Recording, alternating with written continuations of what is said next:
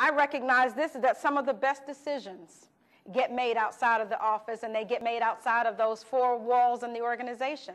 I remember working at a company a couple years back, and we were in Vegas. We were at a leadership conference, and we were doing an evening team builder. And of course, it was very male-dominated, and I was one of the only few women. The outing, the team building exercise, was a golf outing. So I remember kind of squawking at it, thinking, I don't want to play golf. That's not my thing. But, after a while, I got to thinking about it, and I thought, you know what, why not? These are presidents of different divisions. These are senior executives. These are people who are heading up major units and parts of the region around the country. Even if I don't like golf, they won't know it. I'm going to go today, and I'm going to make the room to get to know them. Good thing is they were playing best ball. For those of you who are golfers, you probably know what that is, best ball. And they mixed up the teams, and so all of us got put on various teams. There were a total of 6 teams, and I got put on a team with leaders that I had not had an opportunity to really meet, got a chance to spend some time with 2 presidents of various divisions.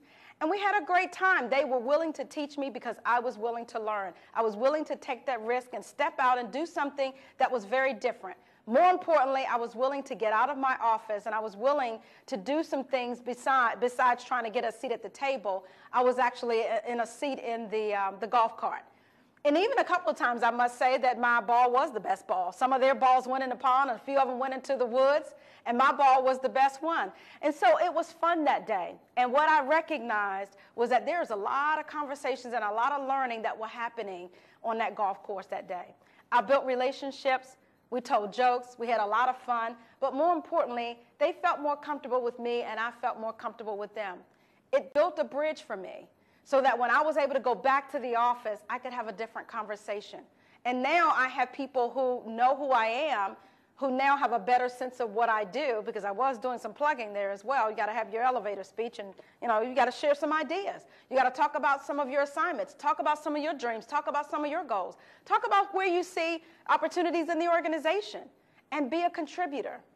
Just don't always think that it's going to come because you're buried in your office and getting work done. So you do have to get out and, again, make sure that you're taking advantage of some of those. It might be at the company picnic. It might be at the afternoon pub. It might be going bowling. Do some of those things. Be willing to step outside of your comfort zone.